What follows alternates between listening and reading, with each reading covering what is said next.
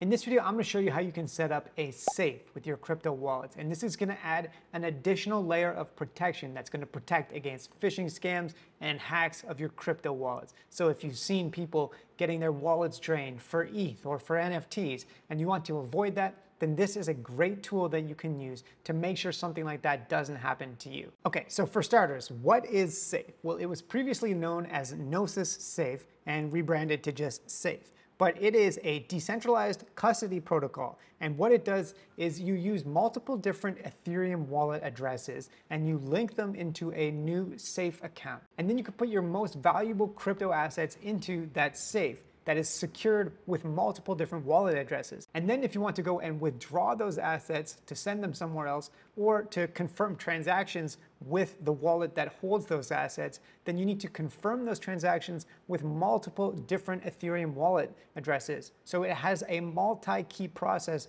to confirming transactions, which adds an additional layer of security. Because if one of your wallets gets hacked, scammed, or phished somehow, then they're not going to be able to take the assets that you have in your safe. Okay, so I think you understand the benefit. The next thing to do is to go to safe.global, hit launch wallet, and this is where we're going to be able to set it up. So for starters, you're going to need to have a Web3 wallet of some sort. I'm going to hit connect wallet, and I'm going to connect my MetaMask account. And you can see once I connect my MetaMask, it recognizes that I am CryptoCove.eth, but I don't have any safe accounts yet. So this is where I'm going to hit create a new account. So the next step is that you can name your safe. So I'm going to call mine CryptoCove Vault, and I'm going to set it up on the Ethereum network, although you can also set it up on various different layer 2s, but let's just do the base chain Ethereum. And this is the part where I need to now set which different Ethereum addresses are going to be the owners of this safe and that are going to all need to confirm transactions in order for them to go through.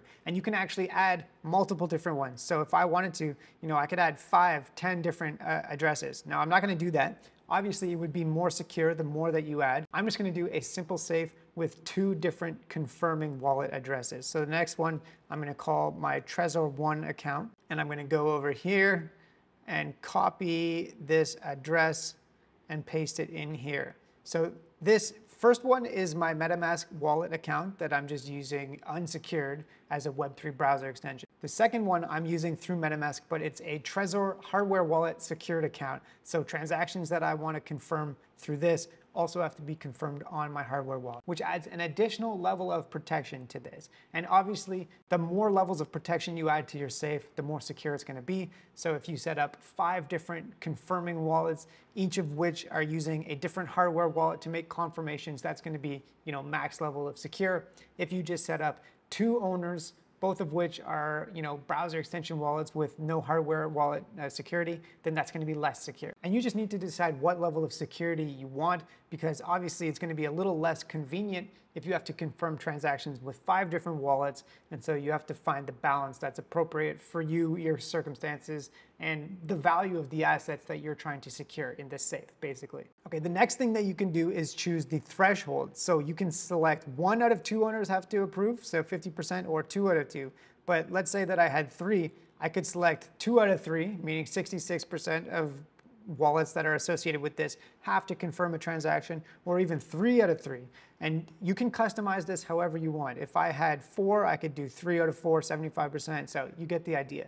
You get to select how many wallets are going to be confirming the transactions and what the threshold is in order for this to actually go through. So once you've set this up and you've selected your threshold, you're going to hit next, and this is where you're actually going to create your safe. You're going to have to pay a small amount in gas fees, the network fee, to create a new crypto safe. So I'm going to hit next here and confirm the transaction in my wallet. It's going to cost about $8 to set this up, but it's a one-time setup fee. I'm going to hit the low gas priority option because I might save a little bit of money, and I don't care how long this transaction takes to go through. So let me hit confirm there, and we're going to wait for this to be executed. Now, while this is going through, let me just say that the one-time setup fee of, $8 to $10, depending on how the gas fees are at the time that you're trying to set up the safe, is definitely, in my opinion, a worthy expense to be paid in order to add additional levels of security for your crypto assets. So if you have anything that's actually valuable, that's worth protecting, I think you'd rather spend a small amount of money in setup fees to make sure that they can't be phished or scammed from you. Okay, so the transaction went through and my Safe account has now been successfully created. So I can hit start using Safe wallet and we are in. So this is what the Safe wallet page looks like. Now this is the address of cryptocove.vault. So I can copy this and I can use that to send different assets to it. I can send ETH, I can send tokens, I can send NFTs, whatever I want on the Ethereum blockchain. So let me show you what happens now if I send some ETH to this and then I try to send it back out. First, I'm going to copy my wallet address. I'm going to go over to MetaMask and I'm going to hit send, paste this in here and select the amount that I want to send. So let's say 0.01 ETH, hit next. And then it's saying that the gas fees are going to be about $1.28. Fine.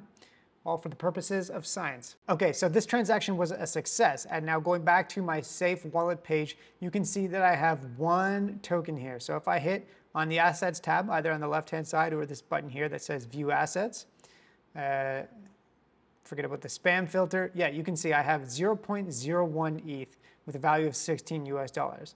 So this is a good way that you can track all the different assets that you have.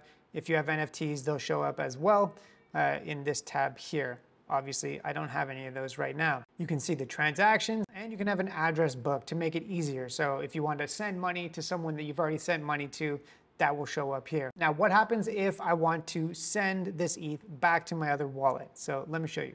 I'm going to go to the asset, I'm going to hit send, and I'm going to select my recipient. So actually, since I'm already in the address book, I can just send it back to cryptocove.eth, and I'm going to select max.